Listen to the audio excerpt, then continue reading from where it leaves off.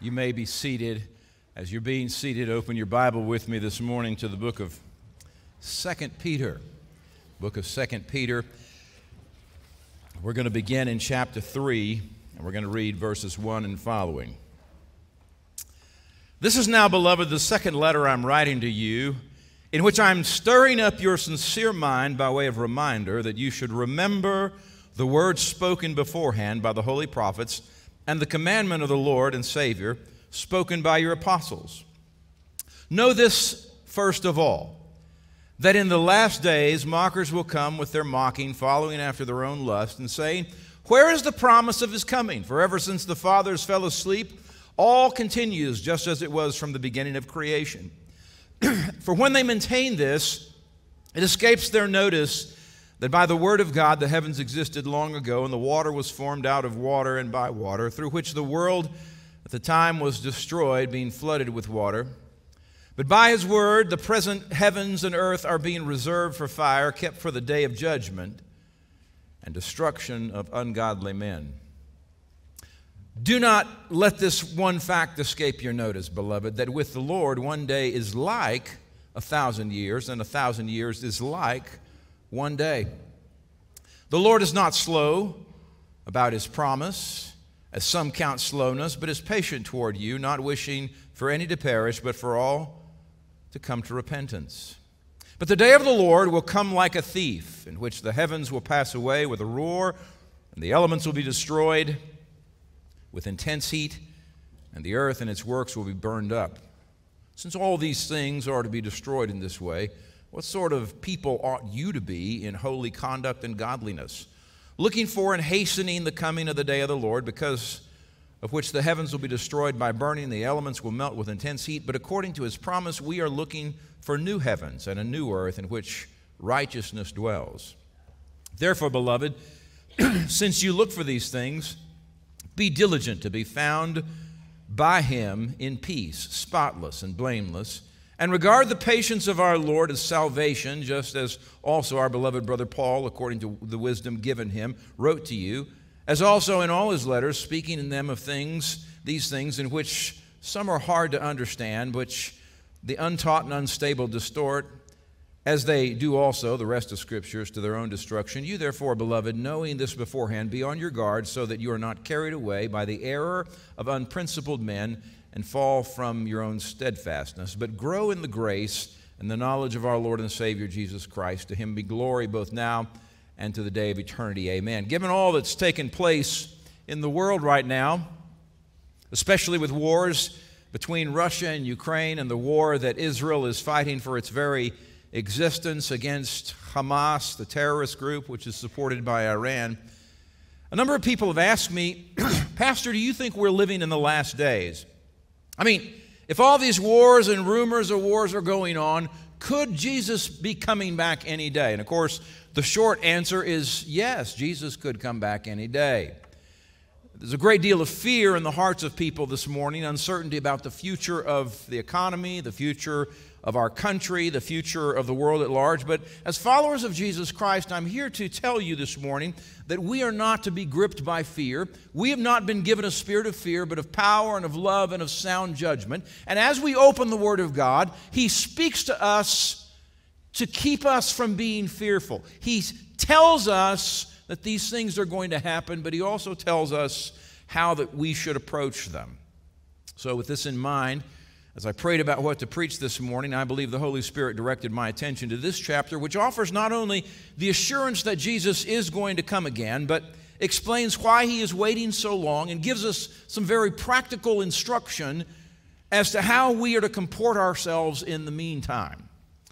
So these are the three things we'll consider: the certainty of our Lord's return, the reason for His delay, and our responsibility in light of this knowledge. But before we jump into the heart of the text, note with me that Peter begins this chapter with a prefatory word. Scholars believe Peter was writing this as he was in prison in Rome and he was awaiting his certain execution. You want to talk about his understanding of the end times. His end was coming imminently. And he's writing to Christians who are living in fearful times, times when there is persecution, times when everything seems unsafe, and he is encouraging them just for this specific reason, and it's an encouragement to us as well. He begins by stating the purpose of his letter, which is to stir up your sincere mind by way of remembrance. He goes on to tell them that they should remember the words spoken beforehand by the holy prophets, the commandment of the Lord and Savior spoken by the apostles. And what he wants them to remember, what he wants us to remember this morning, is what Jesus said about the second coming, and what the apostles, as they wrote under the inspiration of the Holy Spirit, put into the Gospels that Jesus said about the second coming. You see, while in Acts chapter 1, Jesus assures us that no one knows when the Son of Man is going to return, only the Father, he also promises us that he will return. And he wants us to look for the signs of his return. If we were to go over to Matthew 24 and we were to read what is known as the Olivet Discourse, Jesus goes through a number of things. He tells us a number of things that are going to take place before he comes again. Among those things are wars and rumors of wars. Wow. I don't think you can turn on any news station or look at any internet news channel and not find wars and rumors of wars. I hear people talking about it. Do you think China's going to get involved in the Middle East? Is this going to be World War III? Those are rumors of wars. There are wars going on. There are rumors of wars. Natural disaster, famine, earthquakes taking place around the world right now. A rise of anti-Christian sentiment and persecution of Christians. If you don't believe that's real, you have been living in a cave. I mean, look at what happens when we get a Christian Speaker of the House. He's a weirdo, he's a cultist, he's a nut because he believes in Jesus. Clearly, we are living not only in a world that is anti-Christian, but we are living in a country that is increasingly becoming infected and influenced by the spirit of Antichrist. A falling away, where, as Paul says in 2 Timothy 4, people will not endure sound doctrine, but will instead gather to themselves preachers who tell them what they want to hear rather than what God knows they need to hear. That is taking place even in our own denomination right now. False prophets. You don't have to look far to find these, especially those preaching that sin is okay with God because he gets us, or that he just wants us to be wealthy and healthy and wise. False prophets have always been with us, but there seems to be a proliferation of them today. And then Jesus says in Matthew 24 that before he returns, the love of many will grow cold. People who were once in love with Jesus, who were once practicing their faith, sharing their faith, involved in spreading the gospel, working with other Christians in a local congregation, they fall away. They quit going to church. The priorities change, and the things of the world become more important to them than the things of God. And while all these things have occurred throughout history, never before have we had the worldwide information and communication we have today, and never before have we been able to say without any equivocation that these things are taking place globally and that they seem to be on the rise. So, why does he want us to remember these things? Well, because if we're not careful, we can easily forget what our Lord told us, and forgetting his words can lead us to panic, to apostasy, to weakened faith, to a cold love, to an uncontrollable fear, and to a number of other things that we don't want. But remember, Jesus in Matthew 24 says, "See that you are not frightened, for these things must take place, but that is not the end yet." That's why Peter talks about stirring up our sincere and pure minds. He wants us with a mind that is unclouded by the corrupt influences of the world and unclouded by fear to remember that Jesus and the apostles have said something to us about the second coming. I want to focus for a moment on this word translated to remember. It's the Greek word from which we get our word mnemonic. It can mean to stimulate the mind or to refresh the memory. It's a noun that speaks, and this is very important, it's a noun that speaks not only to the effect that, not only to the reality of remembering, but what effect that memory has on the person. So I want you to remember, but I want that memory to stir you to action. That's what this word means. It's Truth is, we all tend to forget. Come on, you forget. You forget where your car keys are. You forget where you parked. You get around your kids too long, you'll forget their names. You'll call them the wrong. Don't tell me you haven't called your kid the wrong name. We just forget. I was reading an article this week online by a psychological rehabilitation specialist named Kendra Cherry. She's writing at verywellmind.com. In an article entitled 4 Reasons Why People Forget. And Cherry notes that people forget surprisingly fast. Research has determined that 56% of information is forgotten within the hour, 66% is forgotten after a day, and 75% of what we see or learn or hear is forgotten within 6 days. She says there's 4 reasons we forget. We forget caused by delay or by decay. According to the decay theory, memories not retrieved and rehearsed tend to fade and eventually disappear. We forget because of interference. This is where brain overload comes into play. There's a proactive side to this where old memories make it difficult to remember new information, and a retroactive side where new information fills our memory banks and makes it difficult to recall things previously remembered. There's forgetting caused by failure to store. This occurs when we scan information to which we should be paying attention, and if you're married, you know what I'm talking about. Did you hear what I said? Oh yeah, honey, I heard every word. What did I say? Well, I picked up the gist of it. And she says that's our problem. We just pick up the gist of things, and the devil's always in the details, right? And so we can't recall the details because those details were never stored to begin with. We were just skimming along. And finally, we forget because we intentionally forget. This is where the mind intentionally forgets things as a self-preservation mechanism, particularly when those memories are painful. But of course, the best way to remember, says Cherry, is to write things down and rehearse it. The worst pencil is better than the best memory. And that's the point Peter's making. And if it was true for first century Christians who had no newspapers, no television, no internet, no cell phone, no spam emails to distract them, how much more true is it for you and me? How much more do we need to be reminded of these truths about our Lord's return? It is with that in mind that I'm coming to you this morning from 2 Peter chapter 3. Now to the body of our text. There's 3 things I want you to see. The first is the certainty of our Lord's return. In verse 3, when he says, first of all, a better translation ought to be, above all else. He's telling us that he's about to say something of extreme importance, and he wants us to pay attention. Listen up. This is one of the most important things you're going to hear, he says.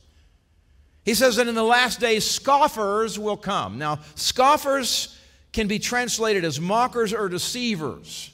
And the idea here is that the intention of these naysayers is certainly not to engage in honest conversation about the second coming of Jesus Christ. To the contrary, their entire purpose is to deceive and derail the faith of those who follow Christ. This is evidenced by both their morals and the question that they posit.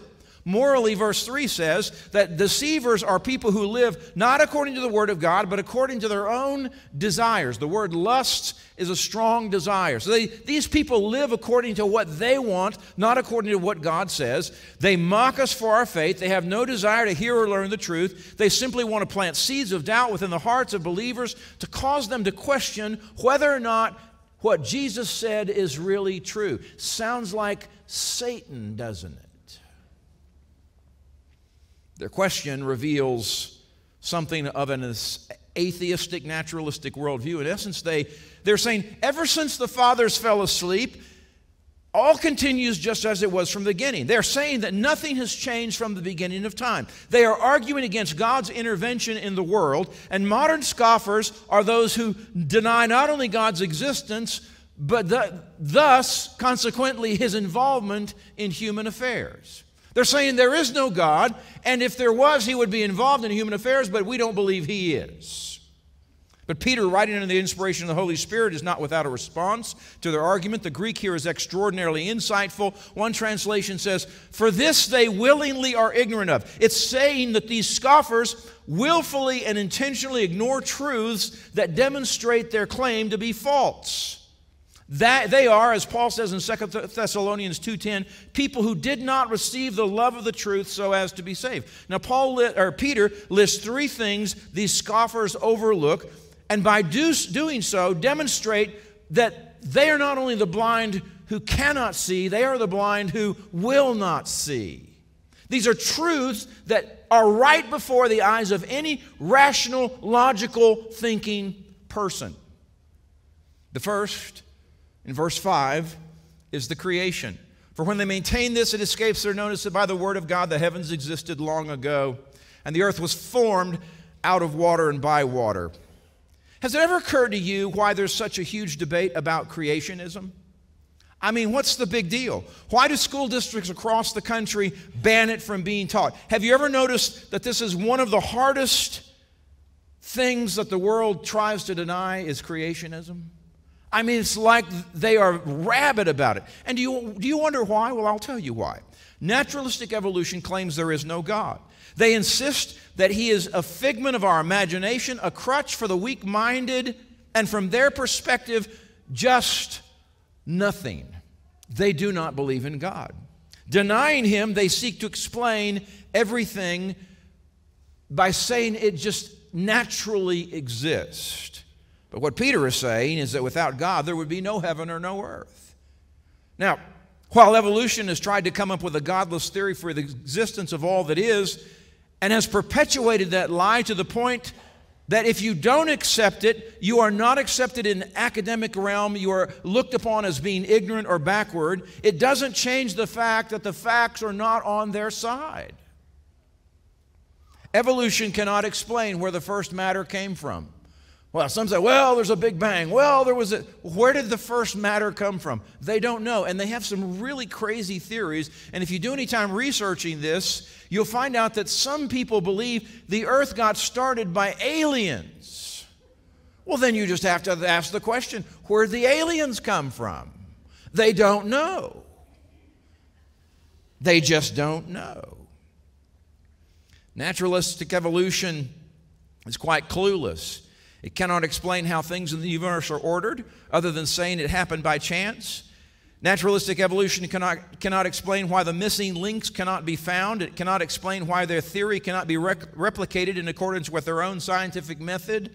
You see, rather than facing the facts and considering all the possibilities, evolutionists are not really open to the truth, but rather begin with a preconceived notion that there is no God, no creator, and that there must be some other explanation for all that is. They violate their own principles concerning facts and possibilities, and thus they are willfully ignorant of the truth. In short, people who would know better if they would open their eyes and accept truth for what it is are blinded from that truth, and their blindness is in accordance with their own desires. They are, as the Scripture says, ever learning but never able to come to the knowledge of truth. Because they're not looking for the truth, they won't find the truth. As someone said, there is none so blind as he who will not see. But not only do they denounce the creation, they denounce the flood.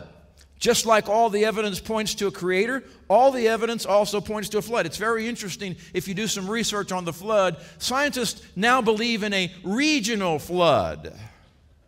They can't deny that there was a flood of some kind, but it was just an isolated flood around the Black Sea. When I was going to junior college in Dallas, Texas, I was looking for any course that would get me a credit. Somebody say amen. And so I took a course in historical geology, and we learned all about rocks. And our professor took us out in Dallas. Dallas is 853 miles from the closest shore. And we started digging for fossils and rocks, and guess what we found? Shark's teeth. what are sharks doing? I mean, I know there's loan sharks there, but I wasn't expecting real shark's teeth. How did that happen? Must have been a flood. I have a friend who was a member of my church in Denver, and he's a photographer, and he went throughout the Rocky Mountains taking pictures of rock formations, and he published a book. I have it in my library. It's called Do You See What I See? And he has all these pictures of rocks that are in the exact shape and size and look exactly like reptiles. Well, one of them is an alligator. How did that alligator get on top of a mountain and turn into rock? Folks, you have to be blind to not realize that there was a flood at one time that covered all the face of the earth. But these scoffers deny that. They don't want to see the truth because, you see, if they see the truth, then they have to admit that there is a God, and they don't want to be anybody but their own God. To accept creationism and the flood at face value is to accept that man is not his own God. And, well, the scoffers in our culture can't do that. They are willfully ignorant. And if you want more proof for the flood or for creation, go to Answers in Genesis website. It's loaded with good information. But Peter gives a third response to their question, and this is the promise of God. You see, the evolutionists have no idea why the sun continues to burn, why the planets revolve around the earth, why the earth revolves on its axis, and why gravity works to hold the earth in place. They understand that it happens and how it happens. They can explain to you what gravity does and the effects of gravity. What they cannot realize is how it came to be and why it is so. Given all the complexities of creation, these people, foolish as they are, even deny intelligent design. They say that everything in the world is one big accident. Well, I've had some accidents and they never turn out well. It's amazing. If you don't accept that God created the world, if you don't accept that He's intervened in the world through creation and the flood, then you'll be equally as blind to the truth that the world is being sustained by His Word, reserved for a date in the future of judgment. You see, those blinded to the truth of creation, the flood, and the sustaining power of God are also blinded to this reality that there is a judgment day. They cannot realize that the earth will be destroyed again, but this time by fire. They refuse to see the rainbow for what it is, God's promise to never destroy the earth with water. Instead, they use it as a symbol of rebellion against God. They cannot see that one day each of us will stand before God and give account for our lives. They are blinded, as Paul says in Ephesians 4, they are blinded from the life of God by the darkness that is in them. And Jesus says men are lovers of darkness rather than lovers of light in John chapter 3. This is Peter's answers to the scoffers. They have blinded themselves from the truth that could save them, blinded by their own desires. But not only does he answer the question of the scoffers, he writes to reassure his readers, that's you and me, that irrespective of what others may say or think, God is not a liar. If Jesus said He's coming again, He's coming again. But His purpose and His timetable are different than ours, which brings up our second observation, the reason for His delay. Notice several things. God's timetable, folks, is not like yours and mine. Don't make the mistake here that some well-intentioned Christians make when they come to this text. Some of them, and I've had them, and listen, they're good people, they're just wrong. They try to tell me that the earth, God created the earth by evolution, but He created man specially. Well, the problem is you can't split that down the middle. The Bible says in the first few chapters of Genesis that God created the world in 6 days. Well, here's what they say.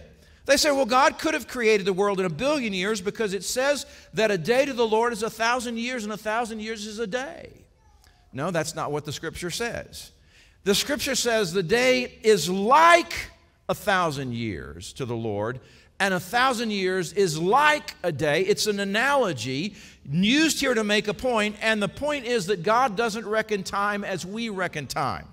Another problem with that argument is that contextually this verse is not talking about creation. Creation was mentioned in verse 5 as a response to the scoffers who claim that God does not intervene in time and space, but Peter has moved on from that point. In fact, in the Greek, verse 8 begins a new paragraph or a shift in thought. He's now back to his main theme of the second coming. He's explaining to Christians who might be tempted to believe the scoffers something about the patience and the long-suffering and the mercy of God.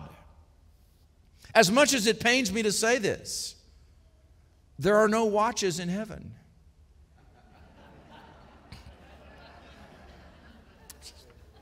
It's a humbling thing to have to write. God doesn't wear a watch. Because He's not constrained to time like you and I are.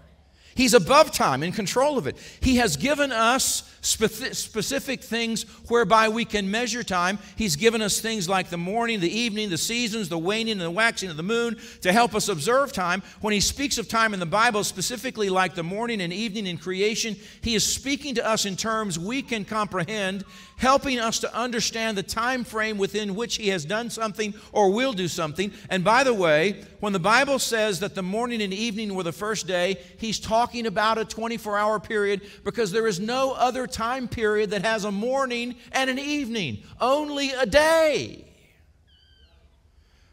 Just because you and I can't fully understand how He did that doesn't mean He did do that. Doesn't mean He didn't do it. You see, He did it even if we don't understand how He did it.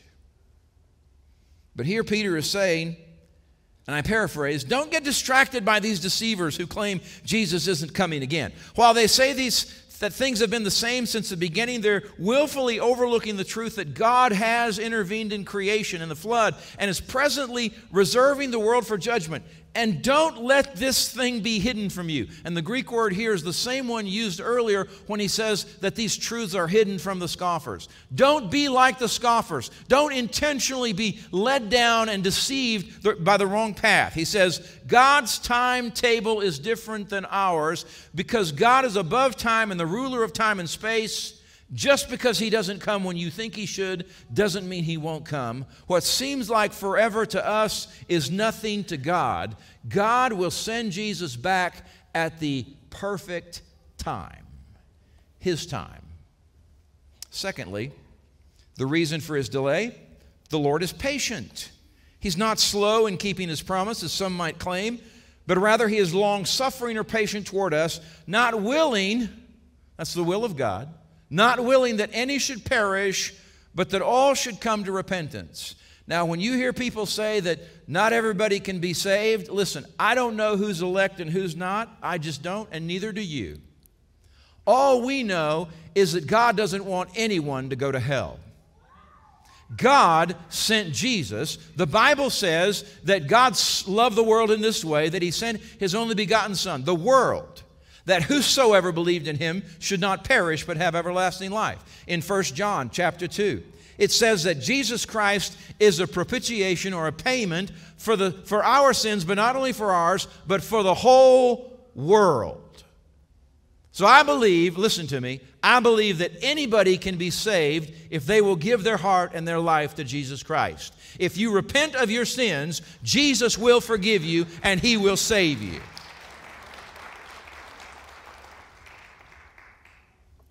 Now, God is not dilatory, remiss, or tardy when it comes to His promise of the return of Christ. To the contrary, God will intentionally wait to the last moment so that people will have more time to repent. That's the mercy of God. Remember, grace is unmerited favor that He gives us. Mercy is withholding judgment that we deserve.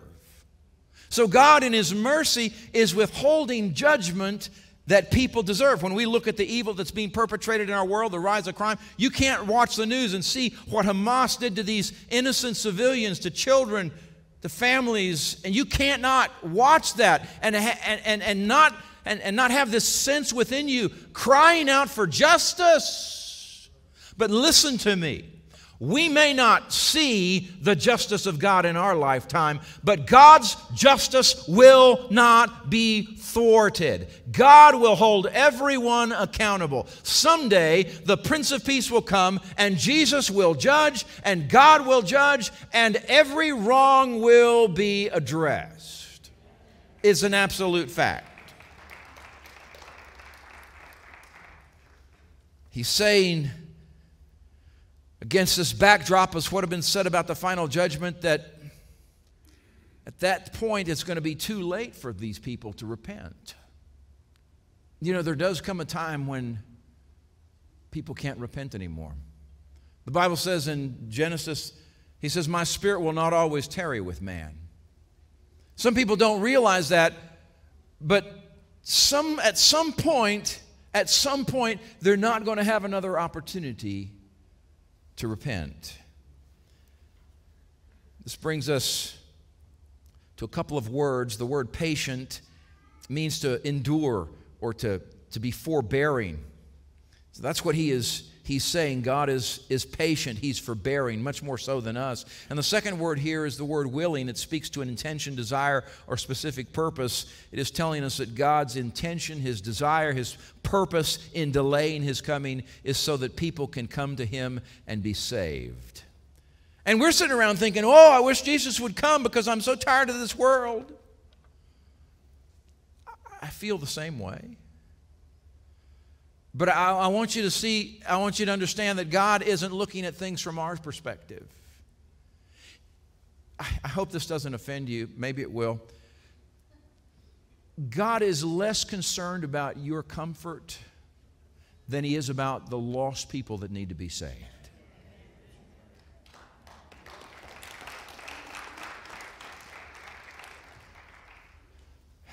But He is patiently, intentionally, purposely waiting. But He will keep His promise. And that's the third thing I want you to see. In fact, this verse begins in verse 10 with the Greek words, will come. It says in our translation, but the day of the Lord will come like a thief. In the Greek, it starts with this promise, will come the day of the Lord. And it's put there intentionally to emphasize God's promise that He will come again. He will come again. Know with me that before telling us that the heavens and earth will be destroyed by fire, He tells us that suddenly, unexpectedly, Jesus will come like a thief in the night. Writing to the church at Thessalonica, Paul writes in 1 Thessalonians 5, for you yourselves know full well that the day of the Lord will be just like a thief in the night. While they are saying peace and safety, destruction will come upon them like birth pangs upon a woman with child, and they shall not escape.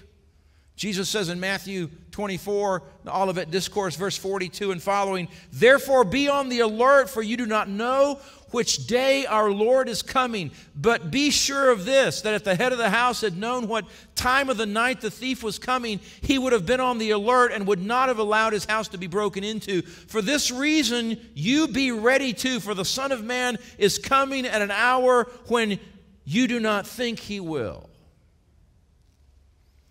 There's a heretical group called preterists who believe all the prophecies concerning the second coming were fulfilled in the destruction of Jerusalem in 70 A.D., but don't believe such nonsense. Scripture assures us in Revelation 1:7 that when Jesus returns in the cloud, every eye will see Him. It will be a universal event. No one living will have any question about what has happened. Having been reminded of these things, specifically for the purpose of motivating us to action, what should our response be? I mean, now that He has stirred up our memory, and He's doing that so that we will properly respond, what is our response? Well, verse 11 sets a stage by asking us a pointed question. Knowing God's judgment is coming, that the things of this earth are temporal at best and will be destroyed, what kind of people should we be? I want to say something to you this morning, folks. We should not be like the world. We should not be like everyone else around us. If you think being a Christian simply means having an insurance policy from hell, you haven't quite clued into what reality is. Being a Christian means that you are following Jesus Christ in this world, and that the world is going to treat you just like it treated Jesus. You see, we have a group of Christians today who want one foot in the world and one foot in heaven. They want to be accepted by God and accepted by the world. But the Scripture says, love not the world, neither the things of the world. So and in fact it says, come out from among them and be separate. That doesn't mean you need to be a weirdo. I know a lot of people who are just weird. They're not weird for Jesus, they're just weird. You've met some. But what he is saying is that our lives should be marked by a difference, the difference of the Holy Spirit, the difference that transformation has taken place in our life, a difference that demonstrates that we have the Spirit of God not only in control of our lives, but walking with us, directing us, showing us, teaching us. Notice the ways that we are supposed to respond. Number 1, verse 11, holy conduct and godliness. Our lives should be a contrast to those of the lost world around us. This ought to be pervasive in every part of our life. The way we treat our family, the way we treat our neighbors, the way we treat the waiter or the waitress at the restaurant. Our life should be just oozing holiness and godliness. There ought to be a difference to us. Our lives are set apart, marked by our conduct. Secondly, we're to live with a sense of anticipation. Do we live with a sense of anticipation? I mean, do you ever wake up in the morning and think, okay, this might be the last day I have because Jesus could come back today. I wonder how I'm going to spend this day knowing that Jesus could come back today. Has that thought ever occurred to you? And if not, why not? That's what it means to live with anticipation. You anticipate things. You're waiting for your package from Amazon to arrive, and you're checking your front door every 15 minutes. You live with anticipation. Your kids or your grandkids are coming to visit you, and you keep wondering, where are they? I wonder if they're on the road. I wonder if their plane's on time. We live with things that have anticipation built into them. But are you living with the anticipation that Jesus Christ is coming again, and it could be today before the Cowboys get beat by...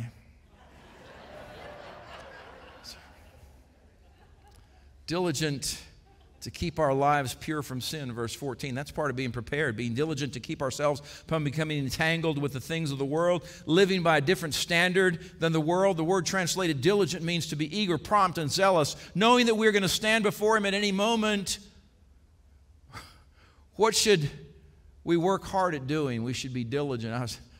I was on what used to be Twitter, now it's X. I wish they'd just figure out the names for these things and keep them, right? I was watching it last night, and there's this guy, and he's got an AR-15, and this other guy shows him how to take it down. They're both military guys. They got uniforms on, and he shows him how to move it. And then they show another scene, and so he throws the guy to the ground, takes his gun. And they show another scene, and it's these two kind of guys in the hood, right? And they're just kind of in their jeans, and one of them's got a gun, and he tries to grab it. And the next scene is he's standing before the pearly gates. I just thought that was kind of fun. I thought that was funny. He wasn't being very diligent. Number 4, using our time to bring people to faith in Christ. We need to remember God has an appointed time. When the trumpet sounds, there's no more time for people to come to faith. That's why we have to be diligent to share our faith. That's why we preach the Word of God. That's why we support missionaries around the world, because time is limited. If you don't think time is limited, you're just not old enough yet. Because as you get older, listen, I tell people this, life is like a roll of toilet paper. The closer you get to the end, the faster it spins, man. It's true. Life just goes faster and faster. We need to, as the Scripture says, redeeming the time because the days are evil. Number 5, be on your guard against those who would twist the Scripture, verse 16. While there are many things concerning the second coming that are difficult to understand, we cannot be distracted from the central truth that Jesus is coming again. When I was in seminary, I had a professor of systematic theology, Dr. Boyd Hunt, sweet, godly man. He said, I believe in a 2-advent eschatology. Eschatology is the doctrine of the end times. He said, I believe Jesus came once and I believe he's coming again. And all the other things are ancillary to that. Jesus came once, Jesus is coming again. Well, do you believe in a pre-trib, post-trib? We'll talk about that when we get to Revelation in January. But for now, we just need to know that he came once and he is coming again. And we need to be on guard against those people who would twist the Scripture and try to tell us that he's not coming. Number 6, beware of the influence of the world around you. Verse 17, how easy it is for us to allow the world to impact us. Satan is clever, much more so than people believe. He's the prince of the power of the air, and he works to compromise Christians to get them to accept sin as the new norm. We cannot become desensitized to sin. When I was 5 years old, I was sitting in my grandfather's 1958 Buick Roadmaster. That's a land yacht, folks. And I was sitting on my grandfather's knee. My dad had gone in to talk to somebody in an establishment, and on the radio, Walter Cronkite came on and said, ladies and gentlemen, the President of the United States has been shot. It was Kennedy. I'll never forget that, 5 years old. And I remember, as a 5-year-old, I remember the mourning the country went into, and I remember the shock. And now we've become so desensitized to violence. Things don't shock us anymore. Folks, we need to be aware and on guard against being desensitized to sin. Listen up. The closer we are to God, the more filled we are with the Holy Spirit, the more sensitive we will be to how horrible sin is, and we will not view it lightly. Finally, what does he say? He says, grow in the Lord. Specifically, we're told to grow in the grace and the knowledge of our Lord. What does it mean to grow in the grace of the Lord? It means not only to live with this conscious awareness of his unmerited favor towards us, that we were not worthy of salvation, but that he blessed us with unmerited favor so that we could be saved, but that to whom much is given, much is required. So if we have been recipients of the marvelous grace of God, we need to extend that grace to others, folks. Anybody get on your nerves? You ever have those people in your life? We call them EGR, extra grace required. And their personalities are like fingernails on a chalkboard. You know, every one of you right now is thinking about somebody that you know is like that, right? But you see, our sin is odious to God, and yet he loves us anyways, and he's gracious towards us. And what he's telling us is that we need to be gracious like that to other people. We need to forgive other people when they've offended us. Forgiving one another, it says in Ephesians, as God has forgiven you in Jesus Christ. We need to love our enemies. We need to grow in the grace of the Lord, but not only in the grace, in the knowledge of our Lord. How do we grow in the grace of God? We grow in the grace of God when we understand who God is, how he loved us, how he saved us. And as we understand who he is from Scripture, then we're able to live that out in relation to other people. Jesus is coming again. I remember the little song when I was growing up. Jesus may come in the morning. Jesus may come at noon. Jesus may come in the evening. So keep your heart in tune. What a good word for you and me this morning.